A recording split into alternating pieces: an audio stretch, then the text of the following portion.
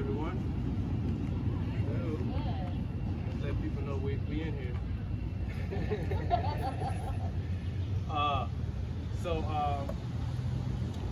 This is the Ear Edition project / Color and Sound.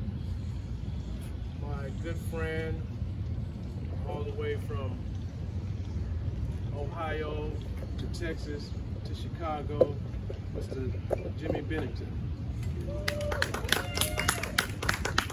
Yeah, so that makes him my homeboy.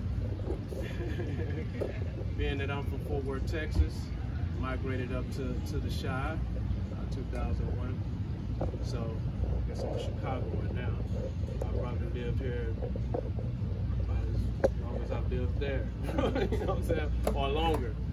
But so this is what we're here for. We're gonna play some music. Got a small set, and this is Mr. Dave Rempis from the Hyde Park Jazz Festival. Everybody give him a round of applause. That's the reason why we're here. So this is a postcard, a jazz postcard that they're doing. I'm not really sure. I think to just put people on notice that, you know, that artists are alive and working and out there doing their thing. Hopefully. Yeah, and that's cool. So I applaud that. Okay, so let's see. We're gonna do like 4 compositions since we've been quarantined. I don't know. The muse hit me, and and a lot of songs came in, all different styles. You know, I'm a school teacher, so I teach kindergarten, pre-K through 8th grade, Catholic school, St. Symphonosa, and St. Mary's Star of the Sea. Put that on there for documentary purposes. Yep. So I'm going to perform for you. We're going to perform for you 4 songs. So the first song that we're going to perform is a song called Expose. And Expose is, I guess, my protest, since this is the climate that we're living in right now. And I won't give you too much information other than it was inspired by, I got a chance to do a lot of reading, so it was inspired by this Jamaican American anthropologist that wrote books in the 20s, and his name was J.A. Rogers. And he wrote this book called From Superman to Man. And it's a great book because it's basically a whole story about him and this guy on the train, and they're going back and forth about, he's trying to one-up him and talk about, racism, and he's coming back with all of this science and information, and not only about our people, but his people and everyone else, because he's an anthropologist, so he went all over the world to make his point on the train. And and it's very, very interesting. But the cover of the book, it says, From Superman to Man, an expose on racism. So the book is basically talking about how ridiculous the whole concept of it is. You know what I mean? And because us artists, we just want to play. So I'll announce each song. Once we play, we'll get in there. All right, Expose. After that, I think we'll do a song called Put a Sock in.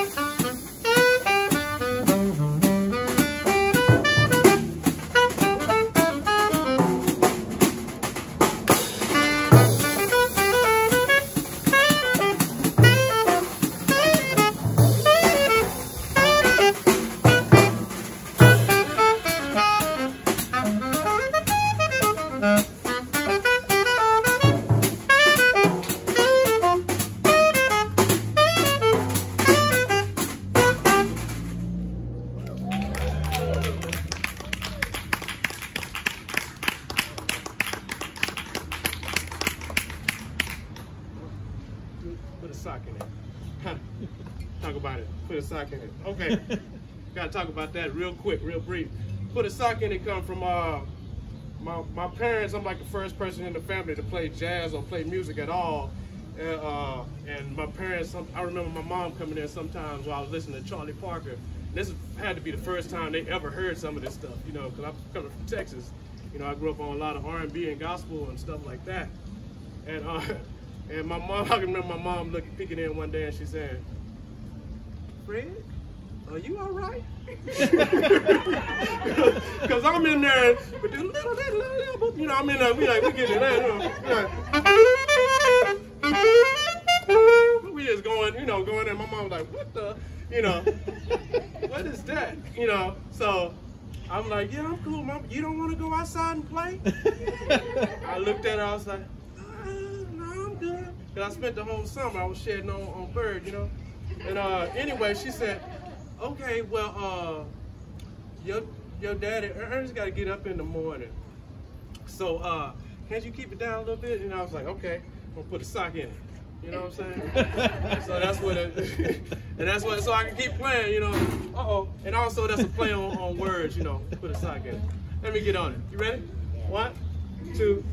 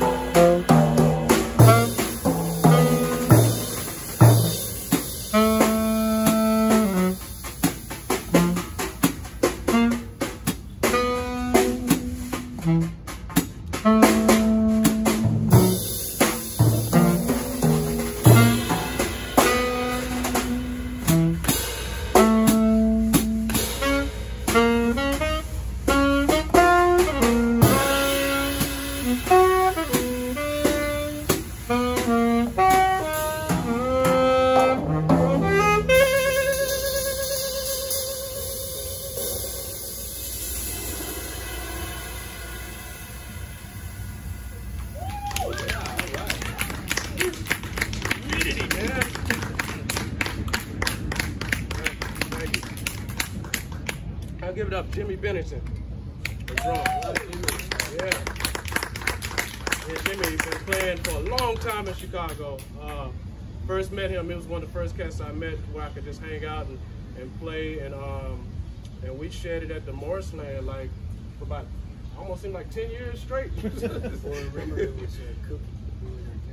Oh, Cookie Boatwright introduced us at the Velvet, right? At the Velvet, that's yeah. right. And that's something we share in common too. Fred Anderson at the Velvet now. Just give that a round of applause if you know anything about that. Yeah, Bobby Fred. Yeah. So yeah, me and him, he allowed me to get together with him and share too, and just come up there and play. So yeah, invaluable. All right, so let's see. Next tune we're gonna play is a tune called Dewey's Decimal. I'm not gonna go too much into the science of the decimal. I looked it up, but basically Dewey Redman is a musician that's from Fort Worth, Texas, and that's what my whole study is. I'm doing right now. It's called the Erudition Project, which I just recently did a recording with some musicians in Chicago, Mr. Corey Wilkes, Harrison Bankhead, and Avriel Ra. And you know, if you guys would like one of those, the CDs are right there in the Erudition Project. I'm just gonna grab it real quick. So you know what it looked like when you see it. And then they all have this beautiful artwork on the inside. Here's Mandalas, which is by my wife, Hot Trine, right there. So yeah, get you one of these. It's great because this is basically, you know, documenting my compositional efforts. So please support the musicians. Here we go. So this next one, Dewey's Decimal. Dewey Redman is father of Joshua Redman. You guys may be familiar with Joshua Redman, but Dewey Redman was another guy that played along with Arnett Coleman and out of Fort Worth, and this is dedicated to him. You ready? 1, 2.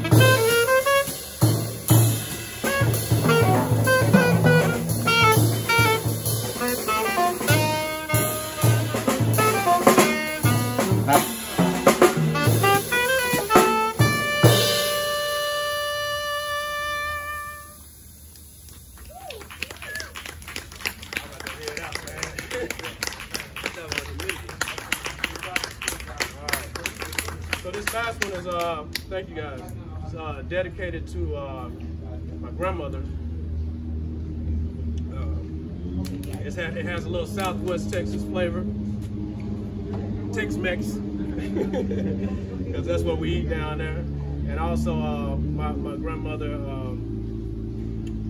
is 90, 85. Yeah, she's 90, 95, I think. Woo! Yeah, but her name is Omizelle Smith, and it's on my father's side. She's on my father's side, and man, we call her Mother. Everybody call her Mother. Mother is, well, she's a beautiful person, and yeah, my grandmother. Her name is Omizelle Smith, and this tune is called Omi. We've been playing this one for a little while, so. You got it, Jimmy. Jimmy, where's that?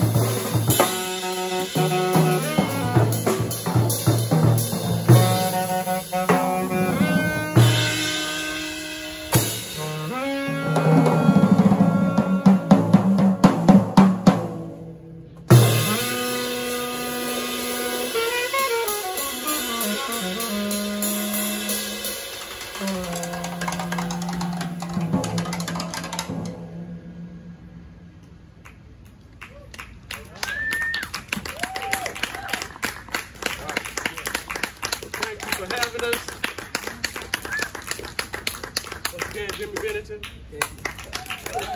Fred Jackson Jr. Give it up for yourselves. Paul. Thank you for letting us have this lovely space here. And Molly. Thank you, Molly. Beautiful garden. This is beautiful. You guys can't come see it right now because you can come by and look at it, but no, really though. Yeah, if you come, it's really nice, a nice garden, and you should come by and check it out. It's beautiful. Anyway, thank you over here on this side. Thank you neighbors, and Irradiation Project. We'll see you hopefully soon. I will repost this. And like I said, if you guys like to take us home with you, you can. There's a CD there, the Irradiation Project. Then also make sure I pull up this one because I actually started a little label.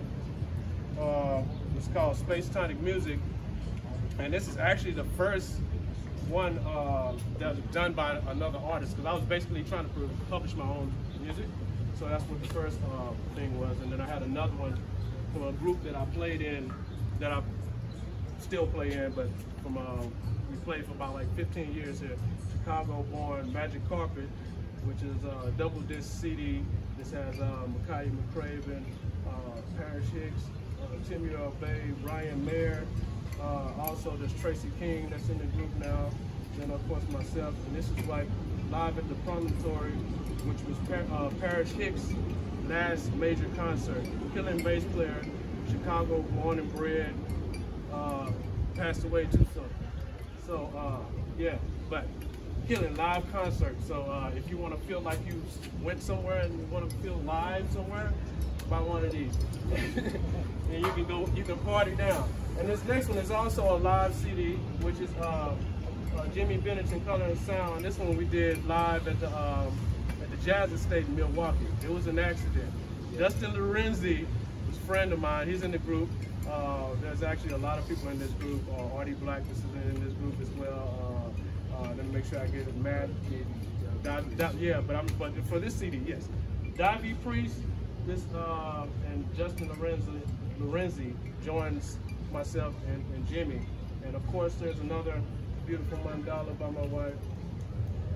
And the artwork was done by Tammy Roman. And yeah, so what happened? I put my iPad in the front of my stage because I was just trying to record myself to see how bad I suck, because I was teaching a lot, you know what I mean? And it was the first time I touched my instrument that day, and it was things you're always working on as a musician. So you want to check in with yourself. The best way to do it sometimes is to listen back to yourself. Anyway, so I had mine, and then Dustin came and he stuck his phone beside him, and we playing, and I'm driving back from Milwaukee. I'm like, it felt horrible. It's one of them things where it felt horrible, but when you went back and listened to it, you was like, dang, the band was killing. You know what I'm saying? And I can live with what I did, you know what I mean? Because I was going for it. I didn't care. So it was cool. And we played 2 sets. The second set, you probably never hear because I play in this group flute, soprano, saxophone, and alto. And mind you, I'm a school teacher that wakes up at 5:30 in the morning. So this was a 5:30 in the morning, middle of the week gig. So I woke up at 5:30 in the morning and had a gig with Jimmy and them at 7 in Milwaukee. And then I was playing by the second set. I'm playing. And Jimmy likes to call all the tunes. He don't never like to call stuff like all alto, all soprano, all flute, because he's trying to paint pictures. That's why the group is called Color and Sound. So he called it all kinds of stuff. I'm like, clapping and stuff. There's all kinds of stuff happening, man. But it turned out to be great. I'm listening to it on the way back. I'm like, this is killing. So I called my guy Todd Carter. I was like, man, you think we could do something with this? He said, wait, you got two tracks? I was like, yeah. He said, well, we can get a nice stereo mix. I was like, cool. And then I hooked it up, and then I took it to my man John Kudan, who was right there on the cameras right there, and he did what you say, Jimmy. He put that blue note. He trimmed the fat off and sent it down the river. Yeah, you go. There you go. Exactly. And it turned out to be a gorgeous work of art. And mind you, these mandalas, what Hyde does is she just listens to the music and she creates the first thing that comes to her from what she's listening to. So these are you know, beautiful works of art. When you consider it like that, you know, somebody listening to it and then they just come up with this, that's gorgeous. This is beautiful. Anyway, so these are 10, mine's 10, the double disc, so 20. So, yeah, beautiful. Anyway, once again, Jimmy Bennington, Fred Jackson Jr., Dave Brooker, Hyde Park Jazz Society. Thank you, everybody.